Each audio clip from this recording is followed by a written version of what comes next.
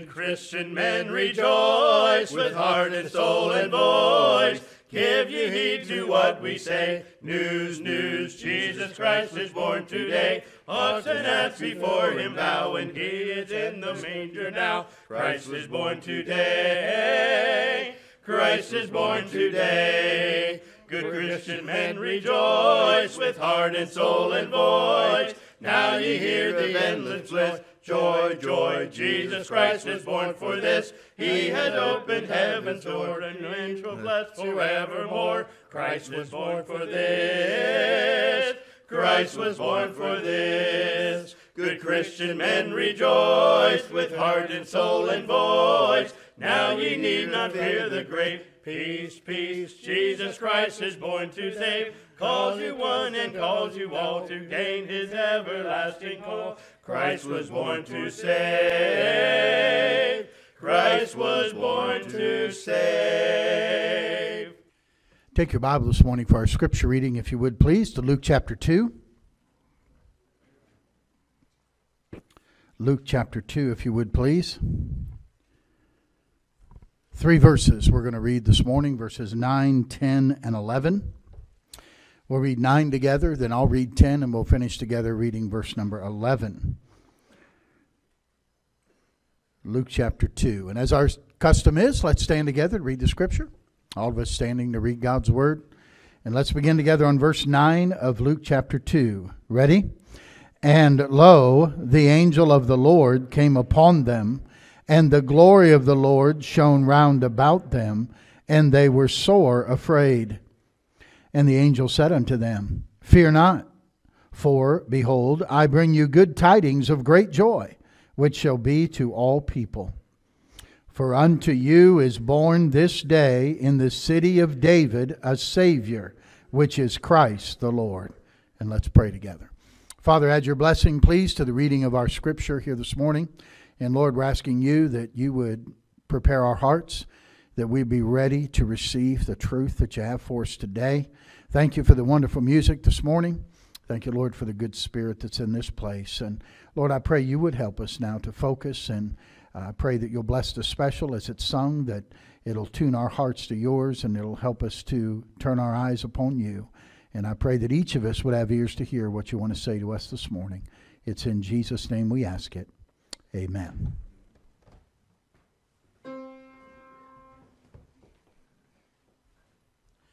On the night Christ was born, just before break of morn, as the stars in the sky were fading, o'er the place where he lay fell a shadow cold and gray of a cross that would humble a king.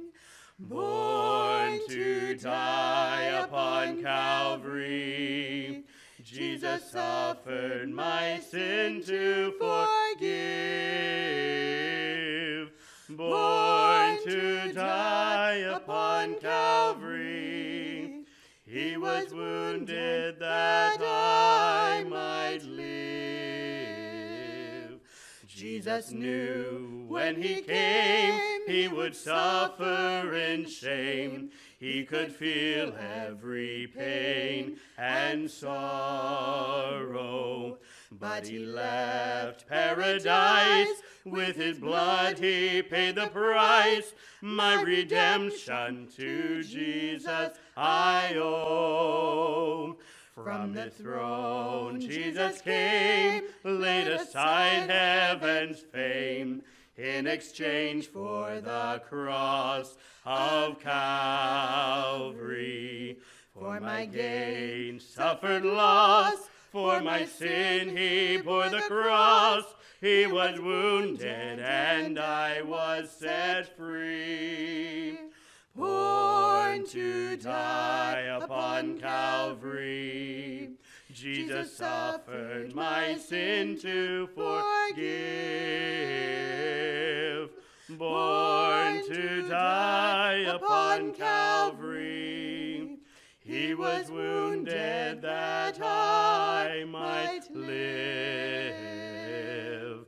Dearest Lord, evermore may thy cross I adore, as I follow the path to Calvary. Of thy death I partake, my ambition I forsake, all my will I surrender to thee. Born to die upon Calvary, Jesus suffered my sin to forgive.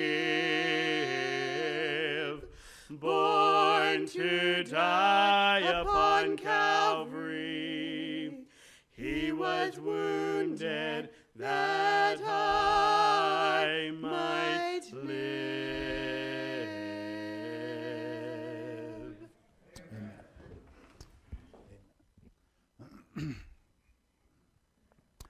Now, Heavenly Father, we bow before you in prayer as we come to the preaching of your word.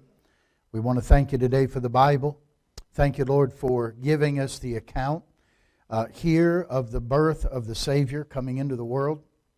Thank you for loving us and for caring for us and desiring that we would be with you one day, that you would send your only begotten Son, that he would willingly give his life on the cross, lay down his life for us as a payment for our sin.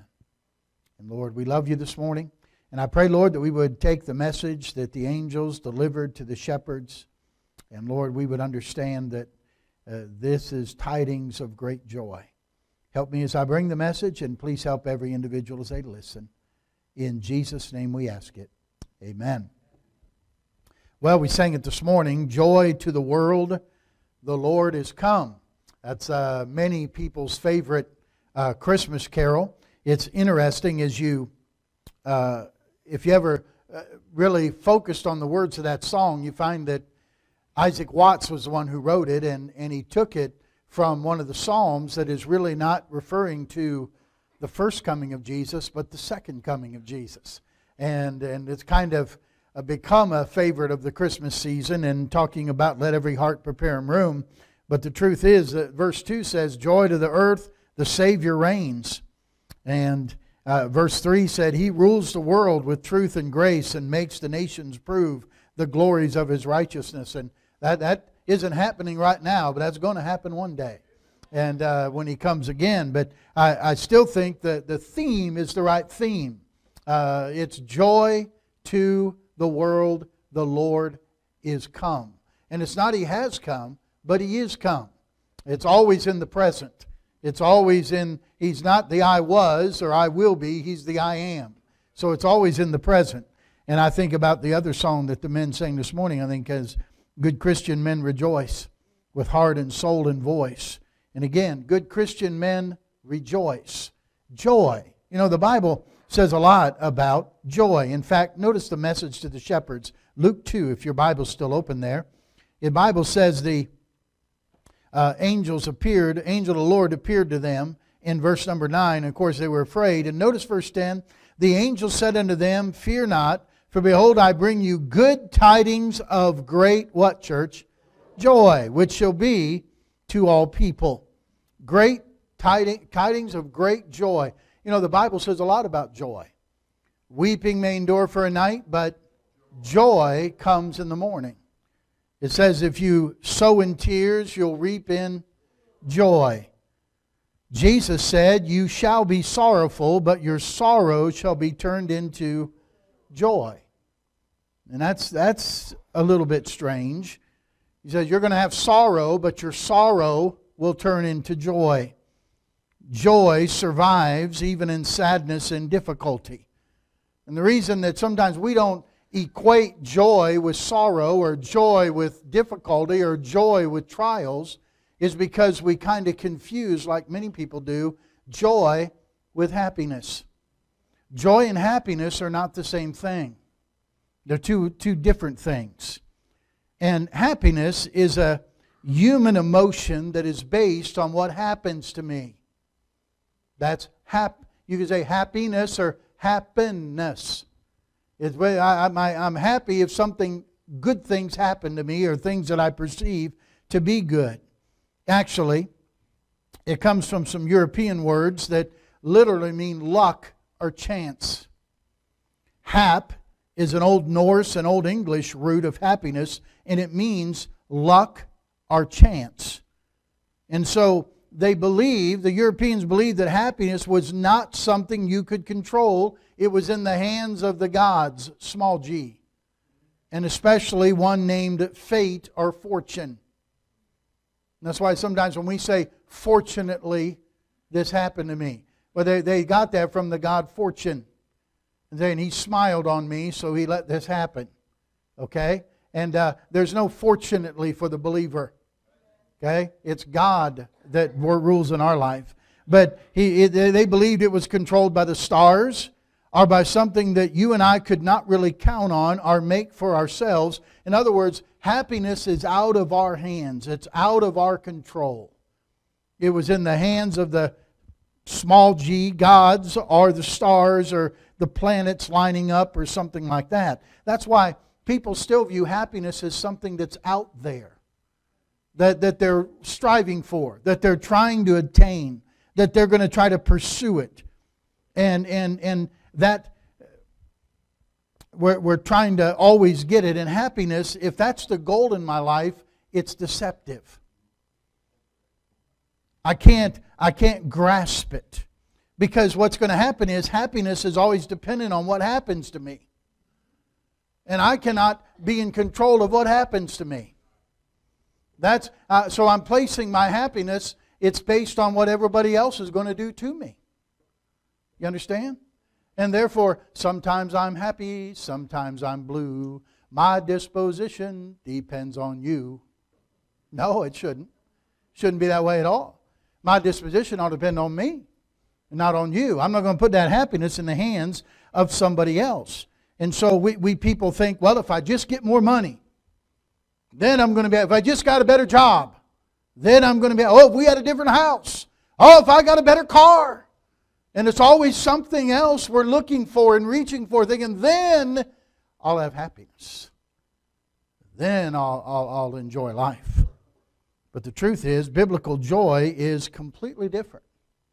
And joy shows up in the most unusual places. Difficulties and trials and sorrows. And because joy is not tied to what's happening in my life. That has nothing to do with joy. Joy is tied to Jesus Christ. That's who determines my joy and our joy as believers. I bring you good tidings of great joy. He's saying, listen, I got some good news for you, and it's going to bring great joy. Well, what was the good news? Hey, the good news was, unto you is born this day in the city of David a Savior, which is Christ the Lord. Oh, the joy is in Jesus. That's where the joy comes from.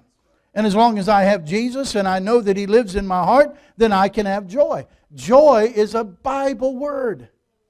Now, happiness is in the Bible as well. Can I tell you that happiness or happy shows up in the Bible 25 times. Okay? But can I tell you joy or rejoice or rejoicing shows up 373 times.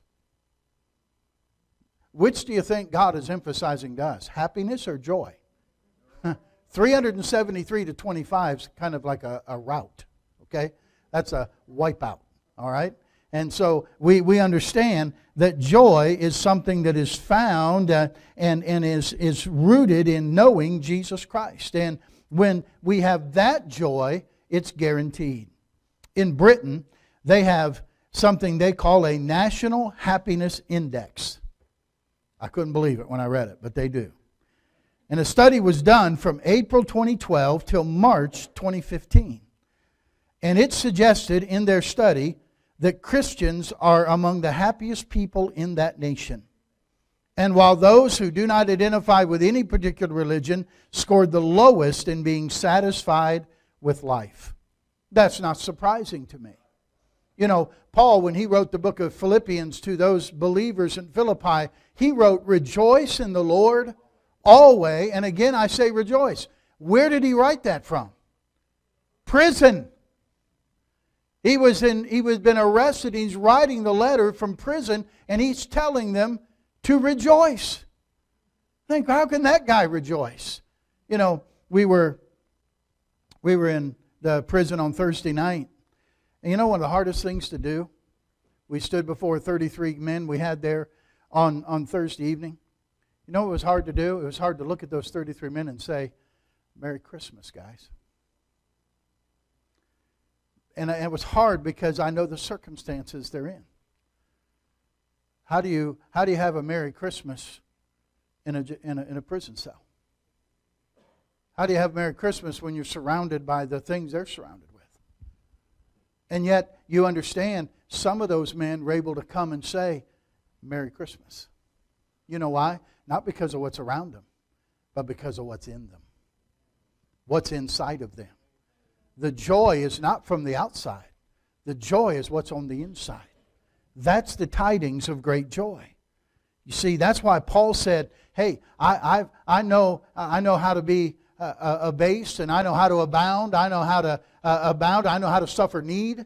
I know how to be on top when I got everything, and I know how to be down when I have nothing. I've been both places. He said, but I found that I'll be content no matter whatever state I'm in. I'll still be able to rejoice in the Lord always, because it doesn't matter what's on the outside. It matters what's on the inside. And you can sit around at Christmas time and you can look around you and you can see, if you're all by yourself, you'll look around you and see other people doing things and having family and having get-togethers, and you know what you'll do? You'll start to feel discouraged and down on yourself. Because you're looking at what's outside of you instead of what's looking on what's inside of you.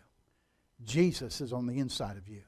Jesus is your Savior, and you can have joy. And that's really the secret of being content in life. Because Paul said, I can do all things through Christ, which strengtheneth me. It's through Christ I have the ability to have joy and contentment. So I like what the angel said that day. I love the verse that says, unto you is born this day in the city of David a Savior, which is Christ the Lord. There ought to be something about Jesus Christ that brings joy to our life. There ought to be something about being around Jesus that gives you a joy and an inner happiness, if you will, that outside, it doesn't matter what's going on without you, you have joy within you. And there ought to be a difference in the life of a believer. You know, Billy Sunday used to say you don't have to look like you fell out of the back end of a hearse to be a Christian. Okay? You're allowed to be joyful, and we should be joyful. It's an advertisement for Jesus Christ. And so, what is it about Jesus Christ that He's done for you and that He can do for you? You understand, there's nothing, can I help you with something? There's nothing about a baby in a manger that's going to change your life. Okay? Babies are wonderful, they're exciting, they're nice. Brother Rob was telling me, I think he saw a grandbaby for the first time here yesterday, and that's great. And he says, it's okay, you know. He heard her cry, I think he said. And he says, it's okay to hear him cry for a little bit. And then somebody get her. No. But you know, nothing about babies are exciting, they're nice. That's not the issue. People don't have any problem coming around the cradle. But as they sang this morning, He was born to die. And the people that gather around the cradle sometimes are very reluctant to gather around the cross. But He was born in the cradle for Him to go to the cross and to die for our sins. And I'm so thankful that Jesus didn't stay a baby. He grew up to be a man, and as a man He took on our sins and died on the cross for us. Jesus, even though we celebrate His birth, it's really not about Him being a baby. It's about Him being our Savior. And we can celebrate His birth, but it's nowhere in the Bible does it ever command us to celebrate His birth. Do you know that? It's okay. We're not against it. We like Christmas, and it's good to celebrate His birth. But what the early church celebrated was His cross. When Jesus says, I'll give you a memorial to remember me by, He didn't give them a manger. He gave the Lord's table. His blood and His body broken on the cross, and His blood shed for us so we could have eternal life. It is about the cross. And so understand that happened when He died on the cross. The story of that baby Jesus still can make me smile. But that little baby soon became a man. And the crowds that once cheered him on became a howling mob. Crucify him was their demand. They nailed him to a rugged cross, stained with dirt and mud. The only decoration on that tree was his precious blood. And there upon that Christ-filled tree we saw God's gift of love, the true gift from the Father up above. That's really the key to your joy. You know why it's good joy? You know why it's tidings of great joy? Because your sins can be forgiven. Oh, my friend, the songwriter wrote these words. If you're tired of the load of your sin, let Jesus come into your heart. If you desire a new life to begin, let Jesus come into your heart. See, Jesus takes your sin away. And when you don't have that load of sin anymore, there's great joy. And that's joy from the inside out, not from the outside in. It's joy from being your sins forgiven by Jesus Christ. How can Christ dying on the cross bring joy? How can Christ dying on the cross bring contentment? Let me give you 3 thoughts this morning. Number 1, Jesus' death can bring joy because I don't have to be afraid of dying anymore. I don't have to be afraid of dying anymore. You know, most people fear death. And we do just about anything to stave it off, to push it out as far as we can. We understand that. But Jesus died to conquer that. Look at the book of Hebrews. Would you turn there, please? Hebrews chapter 2. Hebrews chapter 2.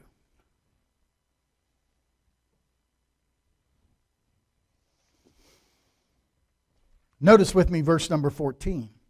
Hebrews 2 and verse 14. For as much then as the children are partakers of flesh and blood, he also himself likewise took part of the same, that through death he might destroy him that had the power of death, that is, the devil, and deliver them who through, notice, fear of death were all their lifetime subject to bondage. Jesus didn't just die for our sins, but he was buried and he rose again the 3rd day to show us that he conquered death. Okay? That's part of the message that we believe when we become a Christian. When we, after we're saved and we get baptized, we say that we're buried in the likeness of his death and we are raised in the likeness of his resurrection. We're raised to walk in a newness of life, as the Bible says. That being buried in the water and rising back up is an indication that I may be buried one day in a grave, but I'm going to rise again. Because he rose again. He's the first fruits, the Bible says, of all them that slept. You see, for the Christian, if you've been born again, if you've had a second birth, if you've had your physical birth, and then you've had a spiritual birth of receiving Christ as your Savior, then my friend, you may die physically, but you don't die spiritually. The Bible says the moment you take your last breath here, your next breath's in heaven. And there's no, the Bible says, death, where's your sting? Grave, where's your victory? There's none. Why? Because he's given us the victory. Jesus has conquered death. And so I know that I don't have to fear death. That's just going to be a transition from here to heaven. No more than I'd fear getting in my car and going from church to my house. I'm just transitioning from here to there. And death is just me transitioning from earth to heaven. And there's no fear in that. Because I'll be with the Lord Jesus. Not afraid of dying. It's amazing. The promise the Lord gives when He says that the Lord Himself will descend from heaven with a shout, with the trump of God, and with the voice of the archangel and the trump of God, and the dead in Christ shall rise first. Then we which are alive and remain will be caught up to meet them in the air, to meet the Lord in the air, and so shall we ever be with the Lord. One day Jesus is coming back. Just as sure as He came the first time, look at me, He's coming the second time. And we don't know when that time is. We may not get to celebrate Christmas. We may celebrate His birth with Him in heaven. It could be today. And He'll come. And it'll happen in a moment, in the twinkling of an eye, the Bible says. So I'm not afraid of death. I'm not afraid of dying. Secondly, Jesus' death brought me joy because it showed me that Jesus cared for me. Jesus cared for me. He loved me enough to pay my sin debt. You know John 3:16. Say it with me, will you? For God so loved the world that He gave His only begotten Son, that whosoever believeth in Him should not perish, but have everlasting life. And by the way, I'm glad you know that, and I hope you do know it. You know, there are literally millions of people in the world who don't know that. Recently, it was the anniversary of the first time Tim Tebow, who's a football player, he's not playing football now, but he, football players wear black stuff underneath their eyes, and he put John 3:16 underneath his eyes on that black stuff with white lettering. I think it was 2012, I believe, was the first time he did that. And it was a couple days later when he received a phone call. His sports information director of Florida received the phone call. And they said, and he couldn't believe what he heard. They were reporting that during that game, when he wore that underneath his eyes, Google, you know what I mean by Google? Google reported 92 million searches on that question. What is John 3:16? 92 million people had to Google saying, what is that? They didn't know it was a Bible verse. See? Don't take for granted everybody knows John 3:16. They don't. We don't have that society anymore that grew up with the Bible, that grew up with the things of God. That's not the society we live in. So Jesus brought me death because I know He loves me. God so loved the world. It's personal, as we said in Sunday school. He said to the angels announced to the shepherds, unto you is born this day in the city of David a Savior. Not just to the world, though I'm glad He died for the world. I'm glad He came for everybody's sins. But listen, He was born for me. He came and He died to take my sins so I could be saved. And He took your sins so you could be saved. Unto you is born this day in the city of David a Savior. I want you to look at a verse over in the book of Romans with me, will you please? Will you look at Romans chapter 8? Romans chapter 8, this is an amazing verse. Romans 8. Of course, you'll find there's a lot of amazing verses in the Bible, but this is one of them. Romans 8. Now, verse 31 is a great verse. You know what it says? Romans 8:31. What shall we say then to these things? If God be for us, who can be against us? Hey, nobody. It doesn't matter who's against me as long as God's for me. But wait, verse 32. Are you ready? He that spared not His own Son, but delivered Him up for us all, how shall He not with Him also freely give us all things? He's saying, if what is it that you need? What is it that you would desire of God that you're afraid that to ask Him for? You're not sure He'd give it to you when He says, I've given you my Son. Man, if I give you my Son, everything else is going to be below that. Everything else is going to fall underneath that. I'll freely give you all things because I've given you the best I have. I've given you my only begotten Son because He loves us and He cares for us.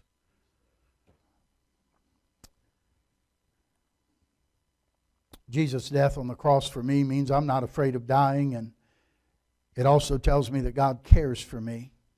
In fact, Jesus said, greater love hath no man than this, that a man lay down his life for his friends. You know, I heard Adrian Rogers this morning on the radio. He said something very, very profound I never thought about before. He said, Jesus Christ is the only one that ever chose to die. You say, no, wait a minute. What about those suicide bombers? He said, they didn't choose to die. They choose the time of their death. But nobody in this room has a choice to die. It's appointed unto man once to die, and after this the judgment. We don't have any choice in the matter. We're going to die. If the Lord tarries, everybody in this room is going to die. It's what we're going to meet. The wages of sin is death. Sin, when it's finished, brings forth death. We're all at some part of that process of dying right now. Jesus wasn't. You understand? Jesus had no sin. He wouldn't have died. He chose to die for you and me. For you and me. Isn't that good? Wow. He cares for me. He loves me. Let me give you statement number 3.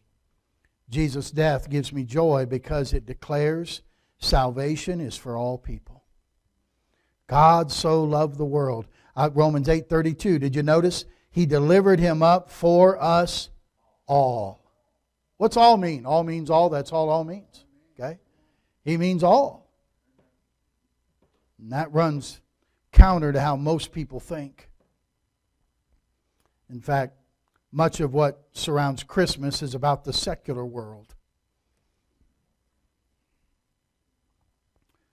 In their eyes, it's kind of like the song Santa Claus is Coming to Town. He's making a list, he's checking it twice, he's going to find out who's naughty and nice. The idea being, if you're naughty, what are you getting? Nothing. Yeah, I'm getting nothing for Christmas, or I'm getting coal in my stocking. Oh, but if you're nice, you'll get gifts. You'll get good things. You know what people think? You know what they think? God's making a list. He's checking it twice. And I don't want to be on the naughty list, I want to be on the nice list. And if I'm on the nice list, God will be good to me. And if I'm on the naughty list, He'll be mean to me. And nothing could be further from the truth. You see, they think only the righteous, only the nice, only the good people are worthy of God's attention. They couldn't be more wrong. God commended His love toward us in that while we were yet sinners, Christ died for us. Oh, He didn't die for the good people, my friend. He died for the bad people. And the bad people is you and me. All have sinned and come short of the glory of God. All of us are guilty before Him. There's nothing worthy in me at all that I would have the attention of God or His Son. Nothing worthy in you at all that we would get the attention of God or His Son. He showed His love toward us in that while we were yet sinners. Jesus died for people who've messed up their lives. Jesus died for people who have sinned in their life. Jesus died for people who everybody else has given up on. He came for all people. I bring you good tidings of great joy, which shall be to all people. Everyone.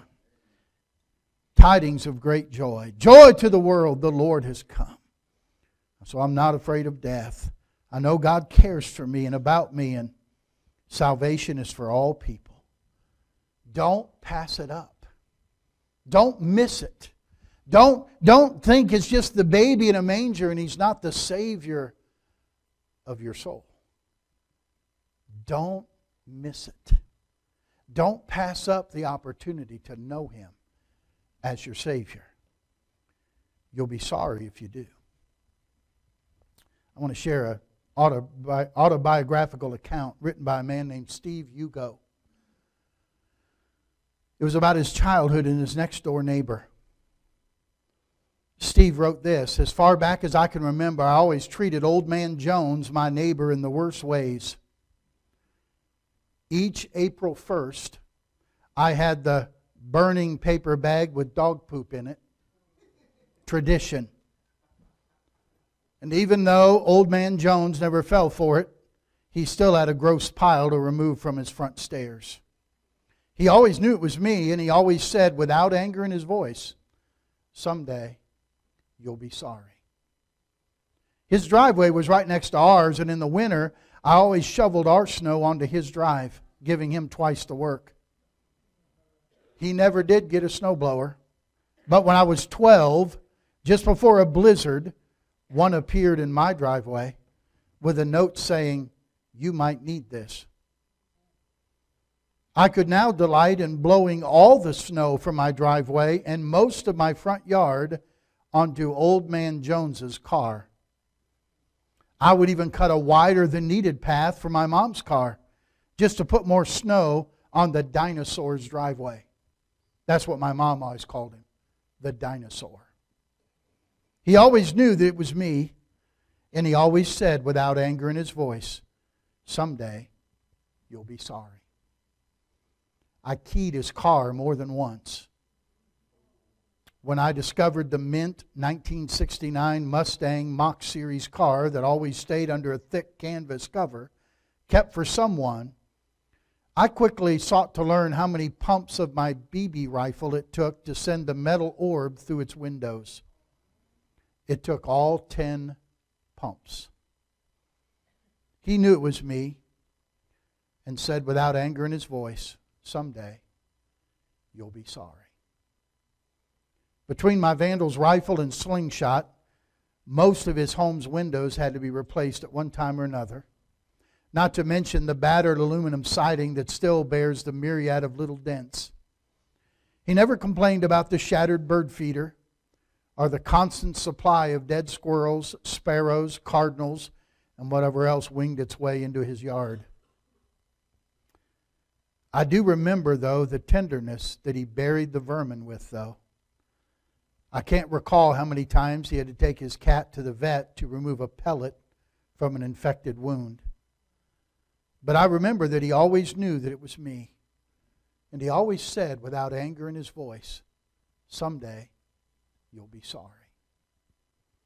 At Christmas time, he used to set up lots of lights around his house that looked like virtual BB magnets to me. And they were. A plastic manger scene was the target one year. He stayed on the relic's front lawn until I shot the baby's face off. He knew that it was me, and he said without anger in his voice, "Someday you'll be sorry." There was this room in his house that I would look into sometimes when the old man was away. It was the kind of room that I would have loved to have had if my mom could ever get a real job. It was just one of those good housekeeping kids' bedrooms that everybody's supposed to want. I always figured that Old Man Jones was on the loony side, and this keeping a cool room for a kid he didn't have thing was final proof of his senility. I never shot that window out. My mom and I never had much in the money department, but every year on Christmas, a couple $100 worth of cool stuff would be left on my doorstep with "Merry Christmas" and my name written on each carefully wrapped gift. That's where the BB gun came from, along with a great target setup, which was never needed with the shooting range I had next door. My mom, too hung over each Christmas morning to get me up early enough to meet the gift bearer. She said the stuff came from my grandfather, whom she hadn't cared to talk or see since long before I came around. There had been some long-remembered fight over his interference in her life. So I never seen him, and really didn't even know or care where he lived, so long as the presents came. One Christmas, I got up early on my own because I thought that I might want to see what my ancestor looked like. Not to mention I was hoping for some BBs from my benefactor because Old Man Jones had just gotten a new bird feeder with, quote, "unbreakable glass" in it. And my gun was calling my name before the sun was up. I was still rubbing sleep from my eyes when I heard a soft shuffling on the porch. As I quietly opened the front door, the rising sun reflected off an armload of carefully wrapped presents in silver and gold paper, each one with "Merry Christmas" and my name written on it. The arms were still holding the gifts, but the face was hidden by a tall package. The obscured gift bearer was unaware that I'd even opened the door until he carefully put the gifts down. Startled, Old Man Jones stood up stiffly and with moistened eyes and broken voice said, "Merry Christmas." Well, someday had come. And Old Man Jones couldn't have been more right.